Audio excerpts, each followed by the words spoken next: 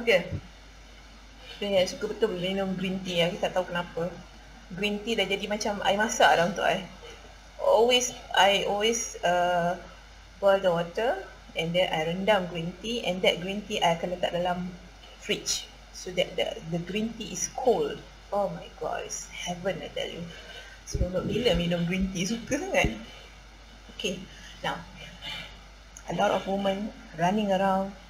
You, after like, you've known him, you have dated for like 5 times, 6 times, or maybe the 10th time you've been together, during the honeymoon period. A lot of us, kita perempuan ada one question. You selalu tanya, aku rasa I'm starting to feel serious about this guy, but I just want to know how he feels about me. Is he feeling the same way that I feel? No. I cakap dengan you, lelaki sebenarnya sangat senang. They are actually quite open book. Kita perempuan ni yang complicated sebenarnya. Kita ni perempuan ni yang complicated. Lelaki sebenarnya very straightforward. You remember my words. Ulang benda ni dalam kepala otak you sampai you tidur, sampai you mimpi apa semua. I want you to use these words as your mantra. Hari-hari put this word in your head. Put it, when you shower, bila you makan, bila you minum, bila you tengok TV, I nak you remember these words. A man will only put in so much work for a woman that he really wants. Kalau dia nak dekat kau, dia sanggup buat apa sahaja, babe. Kau nak apa? Bintang, bulan, dia bagi, babe. Tapi kalau dia tak nak kau, they are not going to put a lot of work. They are not going to invest on you. Nothing.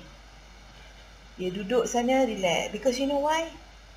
Selalu benda macam ni jadi sebab apa? Sebab perempuan kejar dia. Memang dia tak nak kau. Okay, now. I nak you all use this as mantra. A woman will only put in a lot of work for a woman that he really wants. Dia nak kau. Okay? Kau. Okay.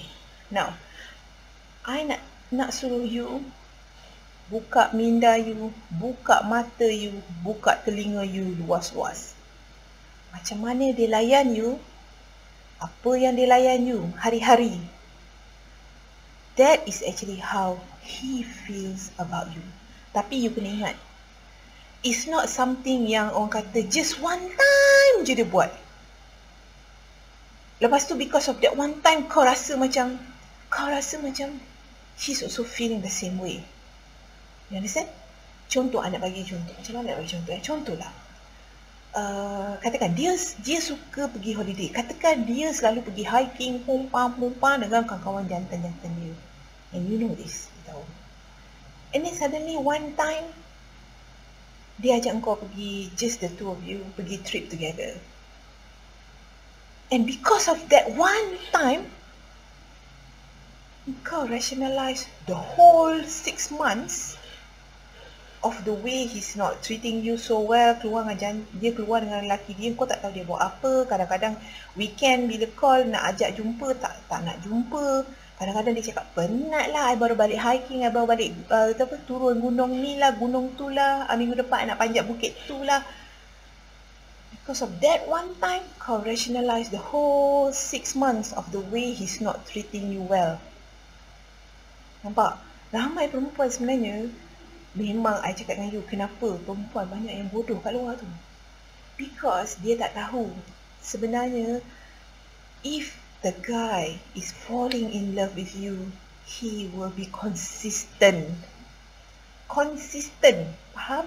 He will try to make you happy all the time. He will listen to you all the time. He will communicate with you all the time. And he will get you involved in all his activity all the time. Almost all the time lah. Okay? You faham tak apa cakap? You faham tak? Katakan dia adalah lelaki yang memang tak berapa nak. Dia jenis yang tak gentleman. Bila dekat restoran tak reti nak tarikkan kerusi. You know, bila pergi dekat mana-mana tak reti nak bukakan pintu untuk you. He's not a gentleman. Tiba-tiba satu kali dia bukakan pintu untuk kau, dia tarikkan kursi untuk kau. Yang you, yay!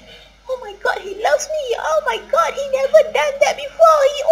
He did that last night. He did that today.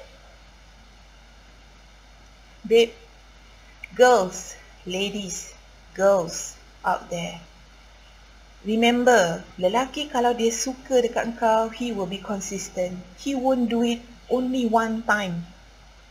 Kau faham? Kau faham tak? I nak you masuk dalam kepala tak? It has to be consistent. I nak bagi contoh kat you. Ramai, I tahu memang ramai mesti orang menyampah. Kalau dengar video aku sebut nama ni, mesti orang menyampah. I tahu. You tengok Tun Siti dengan Tun Mahathir. Tun Mahathir and Tun Siti. You tengok how actually the way they balance each other up. Nampak? They are consistent. Birthday, every year, celebrate. Lepas birthday Tun Mahathir, dia celebrate birthday wife dia. It's consistent, babe. Tiap-tiap tahun, babe. Never miss. Katakan kalau macam you dapat boyfriend, dia birthday di you pun dia tak tahu. He doesn't even celebrate your birthday. Tiba-tiba, one time, one time katakanlah you be dating for like 2-3 years. Tiba-tiba 2 tahun kau bersama dengan dia tak pernah celebrate birthday kau. Tiba-tiba tahun ketiga dia celebrate. You are going to erase all the 3 years, the 2 years that he's not celebrating, and it really hurts you because of that one moment. Dia celebrate birthday kau tahun yang ketiga. Yang kau pun, oh betul lah dia cinta gila kot kat aku. Sebab hari tu dia celebrate. Dia tak pernah babe celebrate birthday aku. Ni first time aku happy gila. Aku rasa betul lah tu dia cinta kat aku. Perempuan ramai yang macam ni. I nak you masukkan dalam kepala otak you. If the guy actually loves you, if the guy is actually really want you, he will be consistent. Kau tak payah minta pun dia buat. You faham? Dia katakan dia tak pernah basuh pinggan. Makan. You berdating with him for 6 months contoh. Makan. Dia tak pernah basuh pinggan. Angkat pinggan kotor nak masuk dalam sinki pun tak pernah. Tiba-tiba hari tu, tiba-tiba dia basuh pinggan. You gonna be like what? Melompat. Actually, this is called breadcrumbing. Sebab tu, this is another topic. Which I'm not gonna put it here, but breadcrumbing is actually, it works. It works. Especially bila dia dah ignore kau, dia dah buat bodoh kat kau, dia anggap kau ni macam dah tak wujud, kau ni macam tak ada nyawa, you are nothing, you are useless. Apa dia buat? Dia ambil sedikit, sebab tu dia panggil breadcrumbing. Dia ambil sedikit cebis-cebis roti ni, dia suap kat kau, because you know why? Just to shut you up. So that you will still be with him. Kalau dia continue buat macam tu, dia tahu you gonna walk away. But just to shut you up, dia akan bagi you just enough. Kau ni dah kebuluh. You want his attention. You want him to call you, but he never calls you. And one day he calls you. That one call is enough untuk suap mulut kau, untuk kau tenangkan diri kau. Oh, selama ni yang 2 tahun dia tak call aku ke apa-apa, hari ni dia call aku. Oh my god, he loves me. Kau nampak betapa toksiknya. Perbuatan macam ni, sebenarnya lelaki yang macam ni adalah sangat toksik. Alright, okay. You have to remember, use this as your mantra, okay? Alright, take care, bye.